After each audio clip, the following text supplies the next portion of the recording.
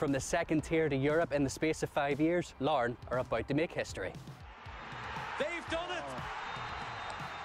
Larne are the first ever Irish Premiership club to reach this stage of European competition. When Kenny Bruce took over as owner in 2017, he had dreams of Champions League music around Inver Park.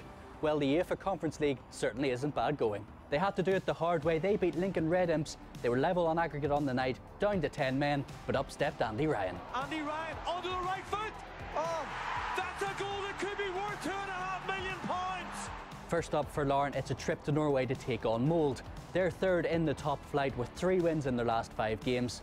In 2018, they took on Glenavon when Ole Gunnar Solskjaer was manager and a teenage striker called Erling Haaland was up top.